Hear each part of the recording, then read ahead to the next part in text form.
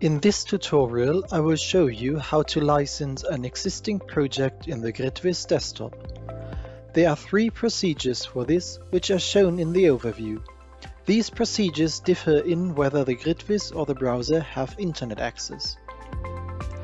This tutorial deals with a case where both the GridVis and the browser have internet access. In this case, the project is licensed online.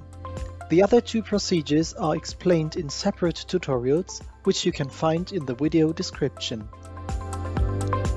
Here you can see a project that has been created but not yet licensed.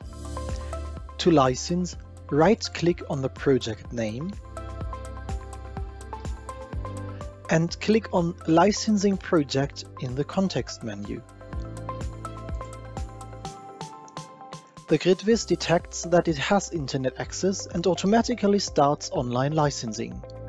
Log in with your Janitzer ID.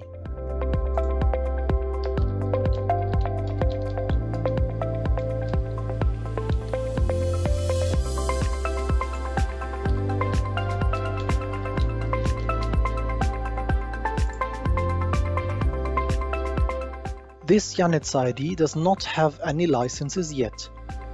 If you want to use the free GridVis Essentials, license your project with this option. You can also use the project for 30 days with a free test phase to get to know the different functions of the GridVis. Licensing a project with a test phase is the subject of another tutorial linked in the video description. This project will be licensed with a new license key. A license key must be purchased beforehand. Select the option Submit New License Key. Enter the license key. Click on Apply Key. The license key is verified. After successful verification, details of the license key are displayed. You can enter several license keys in this step and thus add their items. Give the license a name. The name of a license can be changed in the license management and is used for the overview of the licenses in a Janitzer ID.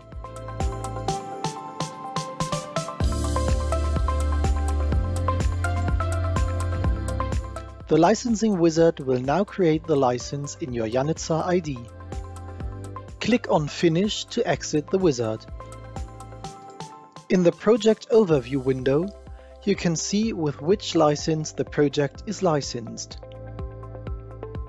In addition, a green check mark appears in the project tree, indicating the GridVis edition for which this project has been licensed. You will also receive a confirmation email to the email address provided in your Janitzer ID. Thank you for your interest in this tutorial. For more information, please visit wiki.janitzer.de.